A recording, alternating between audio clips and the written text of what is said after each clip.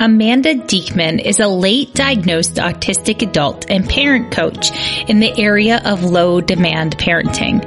Known online, especially on Instagram, as Low Demand Amanda, Amanda promotes a parenting approach of dropping demands and aligning expectations to surround our kids with radical love and acceptance.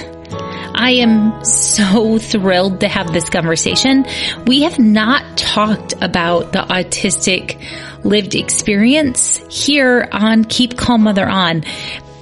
And that's because I've wanted to make sure that I talk to voices that are actually autistic. Let's keep calm and mother on.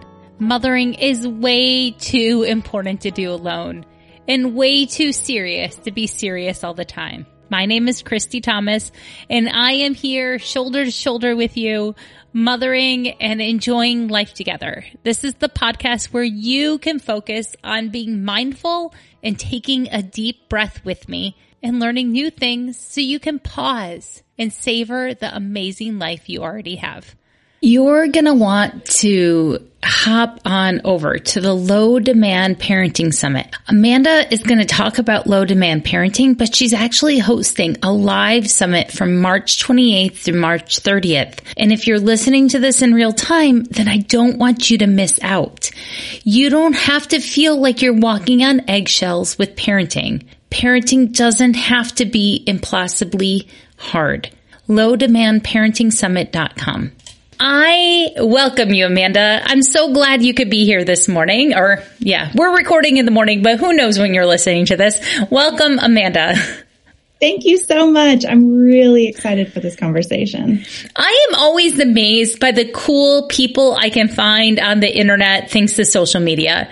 And I'm glad you're brave enough to start your Low Demand Amanda account and to start talking about what life is like for you and the things that you've done to make it better, more connected, more loving, all of those things, even though life can still be hard. Yeah, that's right. That's what it's all about. It's helping people to access the ease and joy of the low demand life, attuning and aligning with our kids. These are the core principles of what my life is about and trying to extend them to all the other exhausted, worn out, confused parents who are stumbling through with some really challenging parenting dynamics. So let's talk about the challenging parenting dynamics in your house. First of all, we have not talked about the autistic lived experience here on Keep Calm Mother On before, but that is part of your lived experience. So can you tell us about your journey to autism? Absolutely. I was a sensitive and perfectionist child, and I was very singular. Teachers would write letters home to tell my mom just about what I was like in the classroom. We never had a word for my sense of self. I was different, and I felt special. And yet, as I got older into my teen and adult years, I began to mask that special part of me in order to fit in. And it wasn't until I was, first of all, investigating what is autism for my son when he was 5 years old that I really began to understand, I wasn't reading for him, I was reading for myself. I couldn't stop investigating autism. And over again, I heard this resonance inside of me. This is me. This is me. And so my son was diagnosed at the Duke Autism Center. And 3 months later, I was diagnosed at age 37. So the real gift for me was finding a name and a community of people who have similar lived experiences. It's like being electrified by just the overwhelming sensitivity to all the things in the world. And if there's a spectrum of sensitivity, I'm on an extremely attuned side, and realizing that comes with a whole host of other challenges that I've faced, and unmasking those challenges and supporting them rather than shoving them down and pretending it's part of me has been so life-giving. So I'm onward into my next 40 years, ready to be openly autistic and caring for myself in a fresh new way. I love that. So was it in your teen years then that it really, like, you shoved it down? Yeah. Middle school and high school became the formation years of what I consider my mask. Masking is a term in the autistic community for the pressure to perform like a neurotypical person, regardless of the impact on yourself. And there's some important data about masking and mental health struggles, that the major way that autistic girls show up in the system is with being diagnosed with anxiety or depression, self-harm, eating disorders. And there's a growing movement that we need to look beyond. Those are just the symptoms. We need to look beyond those to the formation of the mask and then what's behind it. What are the needs? And being a mom and an autistic mom, which is my new, identity, there's a lot of pressure on moms and on women not to have needs and not to have needs. And so to be part of me saying I'm openly autistic mom is saying I have some pretty significant needs for support, and I'm okay with that. I'm going to be this kind of person in the world who shows up needy and struggling and also incredibly attuned and incredibly supportive and connected. Like this is me. I love that, because I think that there's probably more people out there that haven't let themselves feel needs in a long time. And especially with moms, like, we blame motherhood, but I think if a lot of people were to unpack that, there's probably a lot more neurodiversity, especially in women, that is diagnosed, or it's lacking diagnosis, right? Like, there's a lot of underdiagnosed or self-diagnosed, which is completely valid too, from my reading. Mm-hmm. Yeah, absolutely. Adult women now are able to find other adult women on the internet and find experiences that match up. And they're saying, oh, I've been ADHD all along. I wasn't broken or messed up or incapable. I have a different brain. And same thing with autism and learning differences. It's important to recognize that also fits within the community of neurodiversity. So somebody who's dyslexic or now learning disability in math, these kinds of struggles that we weren't even adequately named when we were young. No. are now showing up in difficulties in our parenting journeys. And yet this is a moment with a groundswell of encouragement for people to go ahead and name it and say, and become a part of this neurodivergent community. So accepting the label and knowing that this is who you were and that it wasn't a flaw or something that you were drowning under, did that help? It sounds like there's a lot of freedom for you. The journey has been more complex than that. Okay. The discovery of our autism, of my son and my own, came in the middle of so I have 3 kids, 10, 8, and 6 now. And my 8-year-old, when he was 5, 6, was the start of the pandemic, and was supposed to be the beginning of his kindergarten year, which he'd been looking forward to for years. And when it was online, which was a massive failure for him, and then we tried a couple of other settings, and we didn't know he was autistic yet. There was a lot of pushing him to try this. And then a day came where I was pushing him yet again towards this kindergarten that I wanted to be a fit. It could have been and something in him broke, and he went into autistic burnout, which it was the context for us discovering what is going on. Because his behaviors became so extreme that it needed a name. And so for us, the beginning of the journey was in so much pain that we needed a name for the pain. what we've come through and where life is now is where the joy is. But I just have to say that it wasn't full disclosure. Yeah. I was a mom loving a child in burnout, and then went through my own pretty severe burnout because of the impact of his behaviors on me. And I ended up being diagnosed with PTSD because of just how difficult our home life had become. So these self-understandings of myself as mother, of mother to an autistic child, autistic mother to an autistic child, it really grows out of my journey of healing, of going from this very broken place where nothing that we'd tried was working. And I knew we needed a new path forward, that all the old advice of like, just push him through, he'll get over it. Or, the system works, just stick with it. If you were just consistent enough, this would work out. Yep. If you put boundaries in place, if you held firm, there's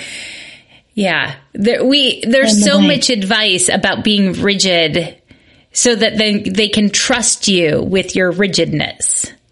Yes. And none of those things worked in burnout, because all he could do was get up and eat one food and watch YouTube and drink water and go back to sleep. That was the fullness of his day. And yet I wanted to create a positive set of expectations for him that he was meeting, so that he could be proud that he was meeting his parents' expectations, that he was doing what we needed for him to do. And so we created a schedule. You get up, you eat your crunchy breakfast, you watch your YouTube in your room under a blanket, you eat pretzels, you go to sleep, and do it again. And this is what we want for you. And that was really the fertile ground that the low demand parenting approach grew out of, was really looking to attune and align my expectations to what this particular child at the very bottom, what, I would have dreamed of his life looking like. This was like the very bare minimum. Yeah, this is very survival mode. Yes. And yet even there, I could be proud of him for doing those things. And even there, I could let go of everything else and just say, this is enough. And if that's enough, then I don't need to start building a whole other schema of like, well, to be a good kid, you got to do this, you got to put your own shoes on, and you got to say please and thank you. And so many things. Yeah. There are so many things. When I was reading your book, which comes out in July, and it's called Low Demand Parenting, right? Yes. I was reading it and I was like, this is overwhelming to pause and think about all the things we have to do, or all the things we have to, in air quotes, do every day, in the steps that are required to do something simple like pick breakfast or put on socks and shoes.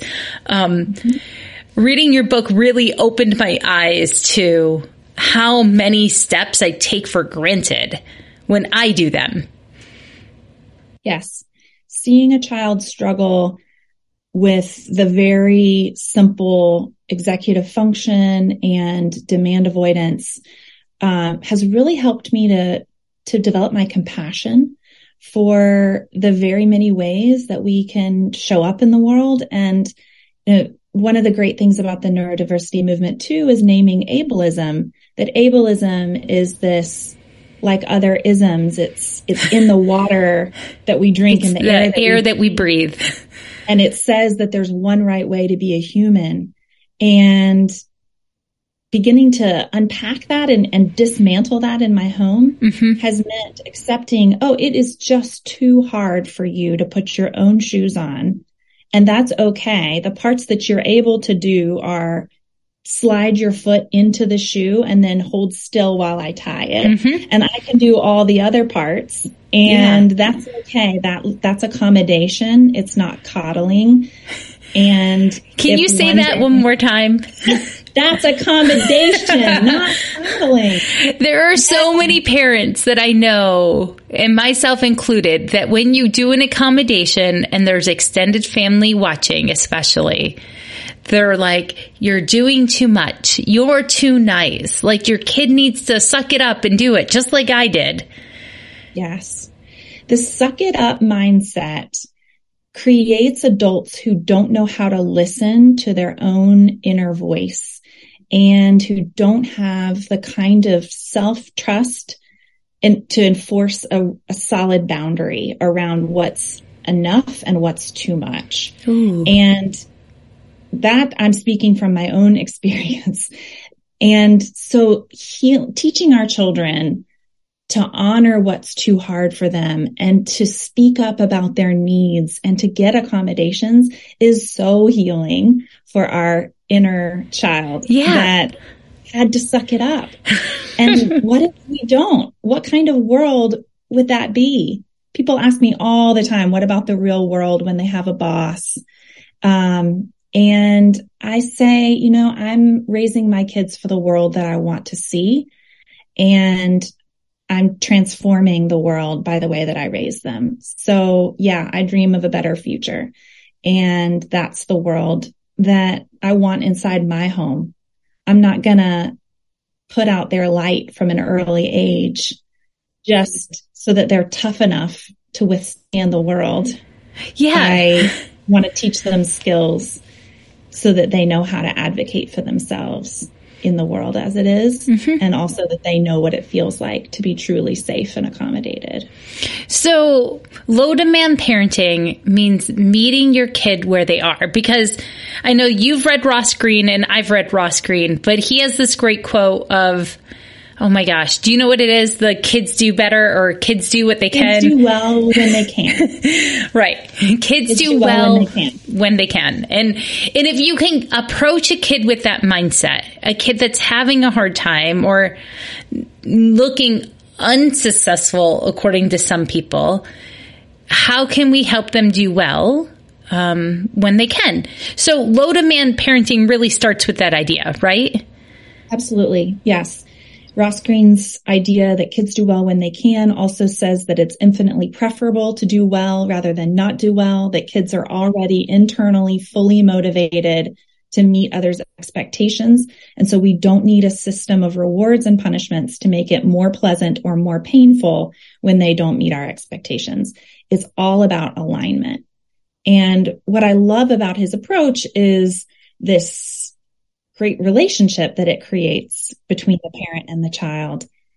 The reason that the low demand approach is so needed is that for many of us, we never really get to the collaborative problem solving part of his. Correct. That just letting things go and just attuning and aligning is really where we spend our days. If you're familiar with it, it's what they call Plan C in that, if you've read The Explosive Child. And so low demand parenting is really a framework for how to enact a life around attuned and aligned demands. So first, a demand is any ask that you make of another person. And a demand itself is got layers to it. And at the bottom of a demand is always some kind of a need. And so low demand parenting is going straight to the need and looking for how can we meet a need without asking something that's too hard. And another way of putting it is how can I get my adult need met without infringing on my child's boundaries? That's really complicated. Did it take you a long time to figure out how to approach situations? Like, I'm sure some mom is like, this sounds good, but I have no clue how to do that. Yeah. Well, we started with breakfast. Okay. Because it was the most explosive time of day. None of us had our coffee yet. We were just starting and my kid is melting down. And it felt like we can solve breakfast. So I wrote down every single difficulty that he was having related to breakfast. Well, there is leaving your room. There's walking down the stairs, tolerating siblings sitting at the same table, asking for what you want, watching the milk get poured to the right level, all of these demands that we were making. And those were the things he was melting down over. And so we slowly figured out which of these things are too hard and which of them are okay. And in that process of figuring out breakfast, we were able to get a breakfast routine that was within his zone of tolerance. And it looks like him getting up, coming to the hallway and laying down in a blanket fort that I set up. Aww. And then I brought him a laminated menu with pictures of our cereal boxes for him to point to the one he wanted. And then I brought him that cereal with the milk already poured in, and he would eat it in his blanket fort. That was a breakfast routine that we could do day after day after day. And discovering what our life was like without these morning meltdowns, that was life-changing.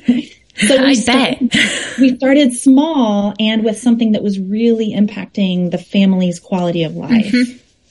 And the crazy thing about, starting small is that it radiated out from there, that he had so much confidence that he knew how to order from his menu and that it would arrive just the way that he wanted it, that it built trust where there had been very, very little.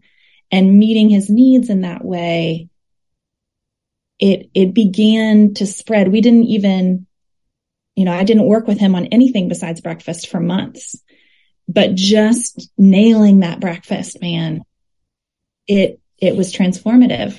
Okay. So here's the devil's advocate question, right? So did his other brothers try to copy this behavior? Did they want the same accommodations? How did you handle that? Because he's not the only kid in your house. Yeah. What I find with jealousy from kids is that it's revealing a place where things have been too hard for them as well. And they have not had the self-advocacy skills to speak up about it. And so in a way, what they're jealous of is that their brother made a big enough fuss that the adults paid attention and listened and aligned. Yes. And so instead of treating it like jealousy, I treat it like, oh, something's too hard for you. Let's figure out what. It may not be breakfast that's too hard for you. It might be that it's actually, for one of my kids, we discovered not the one that needs the blanket fort, a different kid, that he has misophonia, and the sound of chewing is a sensory, like nails on a chalkboard for him. And so we discovered that he needs to eat with headphones on in order to block out the sound of us chewing. And what he was jealous of was being able to eat alone. And yeah, it changed everything about the way that we do family meals, obviously, discovering this. But it did start with jealousy. And yet he didn't need the same accommodation as his brother. He needed a different one. And so low demand parenting is really a method, not an outcome, because the way that it looks is so individualized to that particular child and to the particular parent. Absolutely. That makes total sense. But I like that reframe of seeing jealousy as actually the ability, like a stepping stone for asking for help, basically. Yes. I think self-advocacy is a crucial set of skills for our children. And we talk about it all the time in our family. So what does that look like? Because I think that a lot of us as adults are still trying to learn how to self-advocate for ourselves.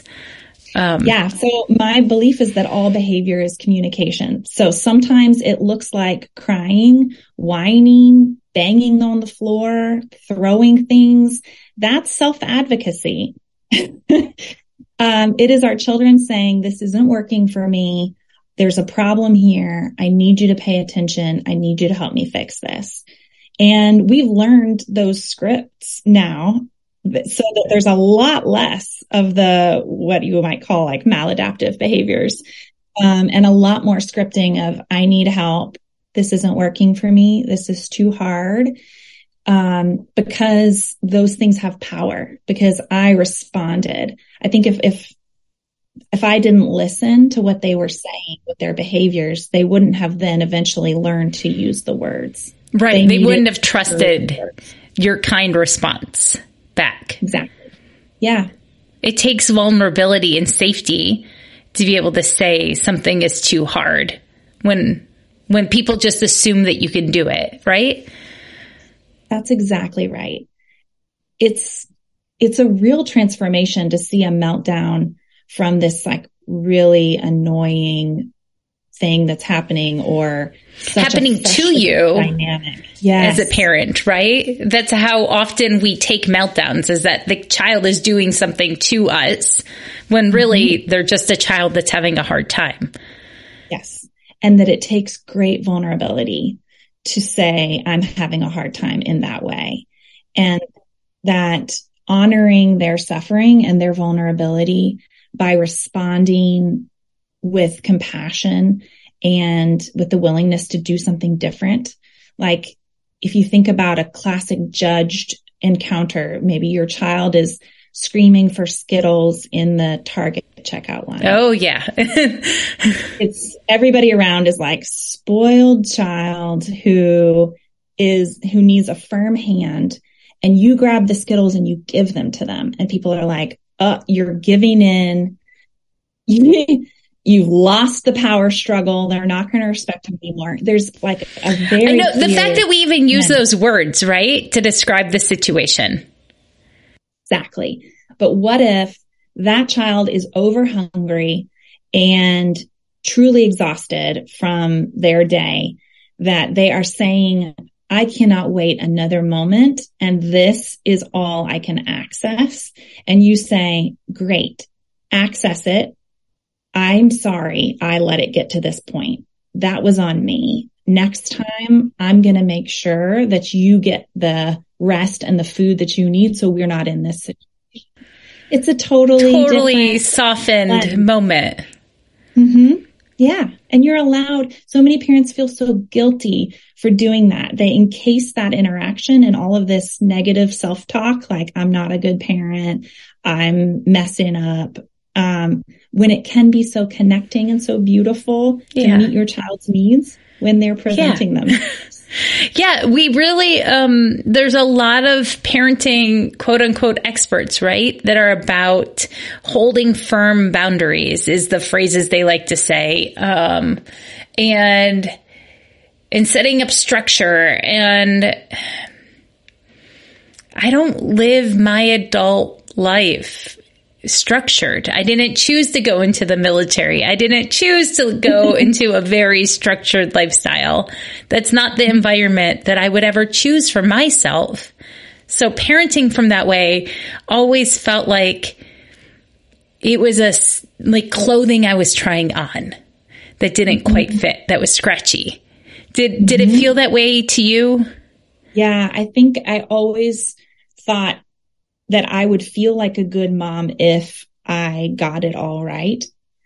And discovering that I'm a good mom just as I am, that my definition of good parenthood is seeing, respecting, and loving the kids you have just as they are. And I can be that all the time, no matter what anybody else thinks of me. And unlocking that self-identity, it helped me to shed all those poorly fitting clothes and to find what works for my skin and to stop looking around at what everybody else is doing and to tune into what my family needs.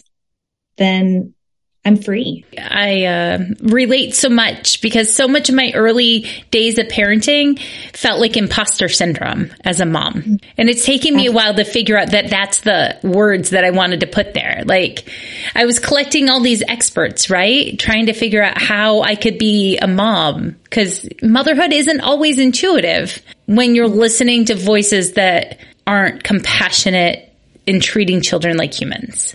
Yeah. Yes, there's a lot of control involved that's kind of imported into motherhood, that we're feeling in control by controlling our children, but that doesn't create the kind of relationship that we want. And it can be so, I think that heightens the sense of the imposter syndrome, because it's like you have to do it more and more and more in order for it to work. And on the other side of things, finding ease as a mother, learning to kind of sit down inside and be all right, just right where we are. And where we are has often been so far from the mainstream. So to be okay here, I think that it's a powerful witness. And the reason that I share what our daily life looks like is so that other people can get a sense of, me too, I'm not the only one, that there's so much shame and secrecy wrapped up in these decisions that we make, and to be open and free with them, it really takes the shame away and says, oh yeah, well, if you're doing that and you're a good mom, then maybe I'm okay doing what I'm doing. One of my favorite and most well-received pieces of my work is once a week, I chronicle our day, and I do it on Instagram and call it my low demand day in the life. And people love it. I mean, I love doing it. It's really fun. But also it's this big old love offering, permission giving, you're okay, right? Just as you are. If you we eat a lot more McDonald's than pre-kids Amanda would have ever believed was fit within the definition. We use a lot more electronics than wooden toys than pre-Christy would have believed. It's true. It's true. And, our fantasies of motherhood don't always pan out, and that's okay. And nor should they. Let's be present to the real life we're living and not the one that was sold to us. Yeah. Before we ever had our own kids. Absolutely. So if you were to coach a mom about one low demand, how do you take putting on shoes and make that a low demand moment? Let's leave a mom with one walkthrough example. Okay, great. So let's say your child you say, all right, it's time to go, put your shoes on, and they don't do it. So then your next step isn't to get frustrated, it's to get curious. What part of going from where they are to where you want them to be are they getting stuck on? Are they having a hard time transitioning from what they're currently doing into shoe mode? If you could get them to stop doing their Legos and come to where the shoes are, they have no problem getting the shoes on. Okay, great. Then you've unlocked the main problem. You bring the shoes to them, and then they can, in between their Legos, get their shoes on. Let's say it's the finding them, that the shoes are always all over the house. And so they get stuck. I don't know where they are. Then you step in and help them find their shoes, and then they can do the rest of the process. You find the part that's too hard, accommodate there, and then see what they can do. Then get proactive and find a system that you can put in place that helps to drop the demand that's too hard. So if it's that you always put the shoes in a particular spot so that they can go there and put them on, or one of the things, a system that works for us, my son can't do shoes at all. So we created a system called sock shoes. And as long as he can put on socks, we go places, and we call them sock shoes. And I'm prepared to advocate for why he can't wear shoes in this situation. Yeah. And we drop the demand of shoes completely. But the proactive part is your step 2. The first is to be curious and to be a detective around demands. And your second part is to figure out how to create a system that we can let the things that are too hard go durably for the future. And it sounds like when you're getting curious, you have to be soft and really open-minded to listening to all the challenges that might be there. Yes. The challenge might be something way different than you think it is. Maybe it's not even about the shoes, but the shoes mean that you're leaving or something like that. Yeah.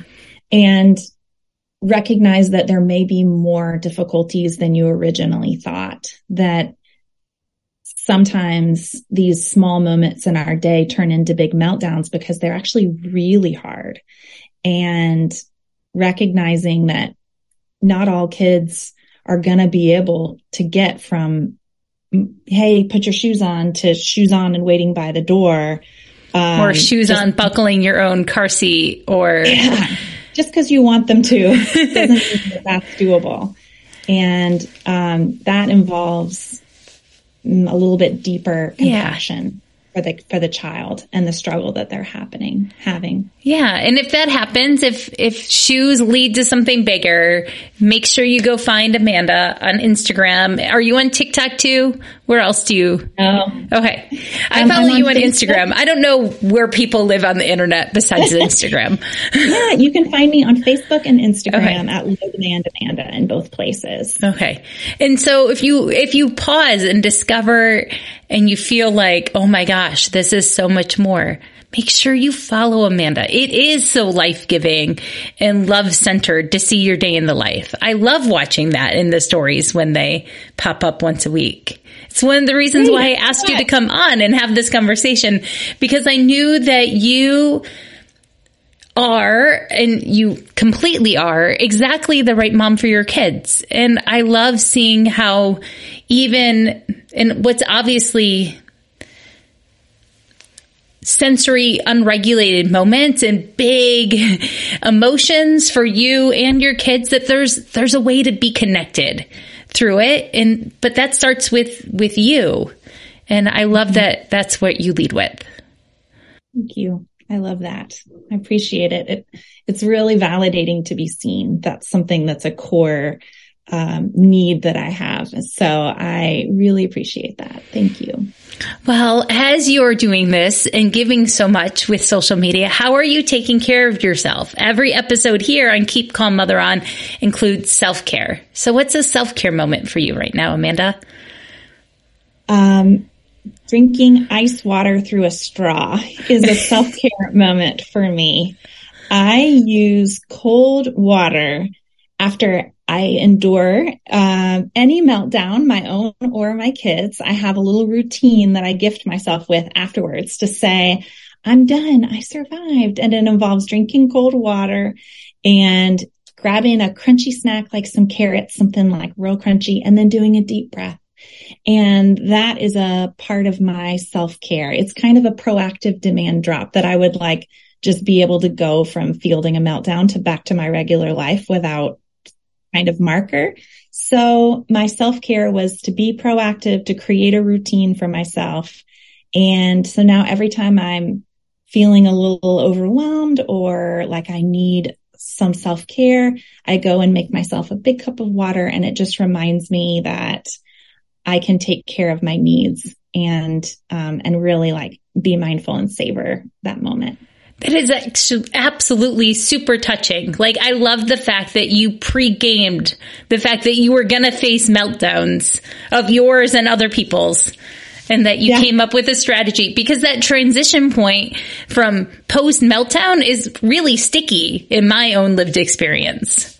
Absolutely. It's where I realized I was dissociating. I would go into a fog for hours afterward. And I just needed to be more alert to my life and wanted to be present to my life. Yeah. That wasn't how you wanted. Yeah, exactly. And now I have a very easily accessible tool that I can use for myself. Fantastic. Well, and how are you having fun as a family? I love this question because it's big for us. We do a lot of silliness and wrestling.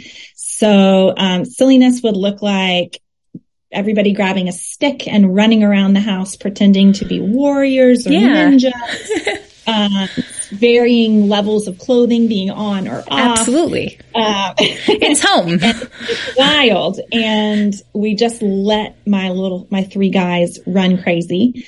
Then our other like family task together each day is to wrestle. So we don't do family meals and we don't get a lot of time to sit around and chat, but we all get on our big king size bed, and it's kids against grownups, and they always win.